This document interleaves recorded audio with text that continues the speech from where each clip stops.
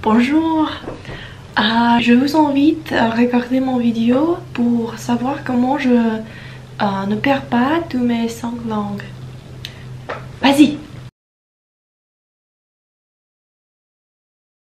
Ciao ciao, welcome to my channel. Today I wanted to talk about how I maintain all of my different languages. Just as a quick background, I'm originally from Russia. I was born there, so that's how I speak Russian. My family is all Russian.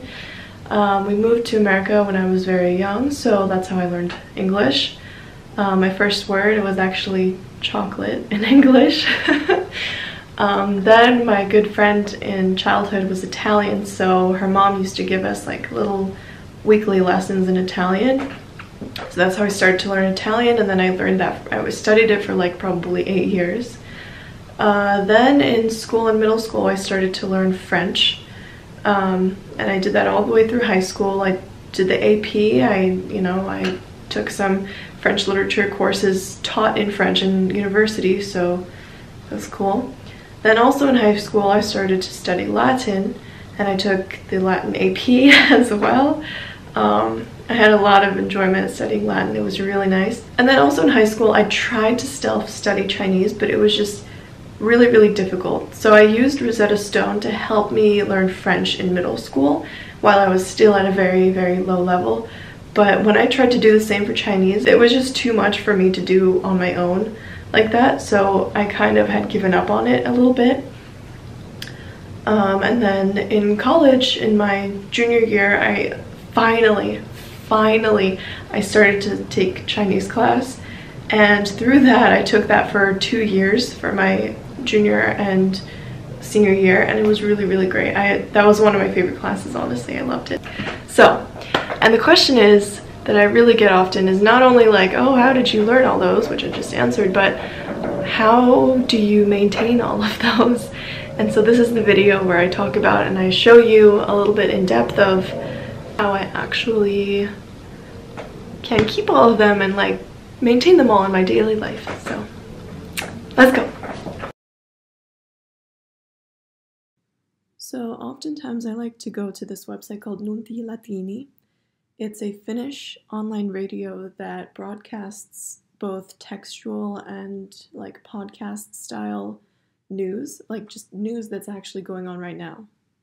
Nunti latini radiofonie finike generalis quos vobis recitat Virpi Seppälä-Pekkanen. USA et Mexicum consensionem immigrationis coercende invenerunt. Itaque USA portoria quinque centesimarum sicut ante minita. If you didn't know a lot of the words in the article, then they have a glossary where you can just look them up because they're pretty special. So I'll be completely legit. I can't like speak a word of Latin except for like Salvete discipuli.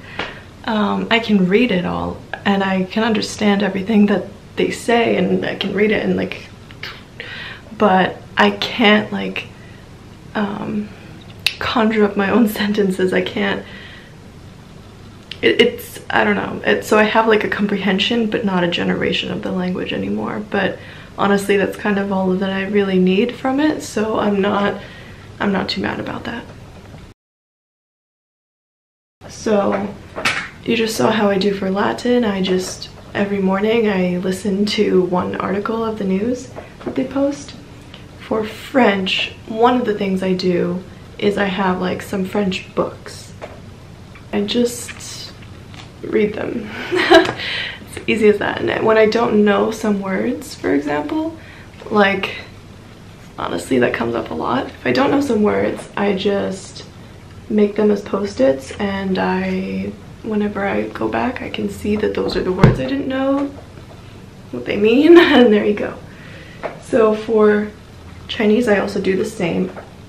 I have a lot simpler of a Chinese book, and I also just go through and I read it. So the difference, this is like a legit just anybody reads it book that you can buy, but this one is more of a like student learner. And the really nice thing about this one, for some words that they don't expect you to necessarily know, they'll have it at the bottom right here, like the definitions of it, and then every time you see it moving forward, it won't have those definitions at the bottom. It'll have like new ones or just nothing at all. So that's why I really like this one, that you don't have to like, this is one where if you're at this level, you can just comfortably read this book and you don't have to have like constantly translating something and then like writing it down, then forgetting the character literally like 5 seconds later. So, and then I also have I have an e-reader, a pocketbook 626. This is fantastic, okay? So this one, it's with electronic ink, so it's not like reading on an iPad or a computer. It's completely, it's probably like what the Kindles are like. It's exactly the same, just this one it can read a lot more different file formats. So I will also read sometimes in Russian on here. Let me find one. I haven't, so for example, here we go, Ale Parusa. So I can read this. It'll take a while because I haven't opened this, but here you go. You can see that it's all in Russian, and then the way the electronic ink works, just refreshes. Yeah. So it's super convenient. You can just download books however you prefer to. That is all through reading. There's one more way that I do reading. Actually, reading is the main way that I maintain all of my languages, to be honest. Then I have also this app called, right here, it's called Do Chinese. So this one's really cool. This one actually has like, I think it would be much smarter for me to just record my screen and then upload it on here. So that's what I'm gonna do. I'll be a better YouTuber. Okay, so on this one you have like different levels of lessons. So for example, you have like the newbie if you don't know that many words. So an example, and it's very simple to use. Like you can just highlight one word and it gives you the pinyin and the English, and then you can just go through. You can touch the whole sentence to get a translation of the whole thing. You can also say it out loud. 你好， Have them play it for you. 认识你。很高兴认识你. That was a little extra, but yeah, so this is like a newbie. Then you have intermediate, which is a little bit more, you know, it's got a few pages, usually, a more complex vocab. Then there's upper intermediate, not always many, it's just like the complexity of the grammar and the verbs and like structures and everything. Then there's advanced, so also has a lot of pages, but that's not the point. So yeah, but yeah, so this is a good app. Another thing that I like to use, Twitter. So as my Twitter, I have specifically followed a lot of accounts from foreign places. For example, here's Chinese again. I can open something up and get some words, or even just honestly seeing these characters that obviously I already know already. It can really help in just keeping up with it. And so obviously most of my feed is in English and a lot of American news, but soon we're gonna come to something that's hopefully, why is everything the New York Times? Oh my gosh. New York Times, go away. And then travels in Chinese. Okay, where? Okay, here we go. So here we have a Russian account. Телеканал Россия 1, Первый канал. So we have a little bit of Russian news and then people who respond to it.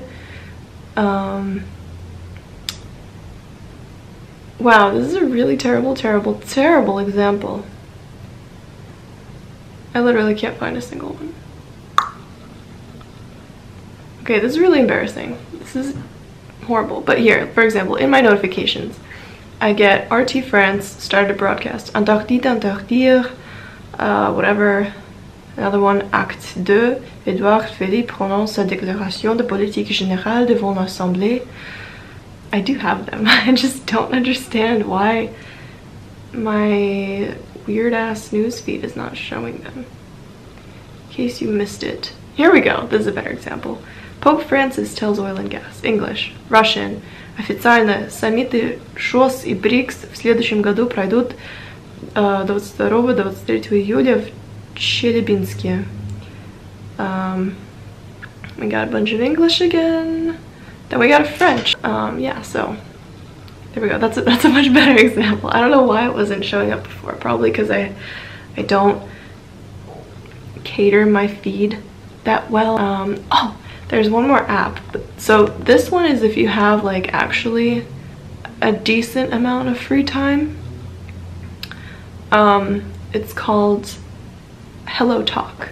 So this one, it's literally, you can pick a language that you speak and pick a language that you want to practice speaking with other people. And you just message people in that language. Okay, this is really bad of me, but because of, I stopped going on this app because I was like really in the midst of my final exams and I had a really big project and whatever and graduation, and now my family's moving, so I haven't been able to like keep up with people that are strangers. I've been trying to keep up with like family and actual friends, you know, but this is an example of where you just talk to people. Like, see, I've been like trying to talk to them a little bit. This guy, it's all audio messages. You can do audio messages. Oh, another really cool thing. So suppose I didn't understand what she said here. I can translate it into English. Very, very useful. Another thing, you can make it speak. 不太喜欢会计，它太枯燥了。 Another thing you can also do is transliterate it, so get the pinyin or whatever pronunciation for the different language. I chose Chinese just because that's what I chose, because I was studying it at that moment. So I have a lot of people that I was trying to talk to. Not everybody answers. It's really nice, honestly. Like, when I was using it, I really did enjoy it. But I've just been a little too busy to actually talk to people. But yeah. And then for other things, I guess for Russian, my family's Russian, so I just, you know, call my family and speak to them in Russian. There are some, it also helps, you know, I think honestly following people on your social media who post in different language, if you follow them and you just see their posts that are written in that language and you just like try to comment with them, like interact, like even if your language ability kind of sucks, just like write the comment. Yeah, I hope that this was helpful. This is how I keep up with all of my different languages. I guess if you want to hear me speak in all of them, then I guess I can do that too. But yeah, so good luck with your language learning, and I'll see you next time. Bye!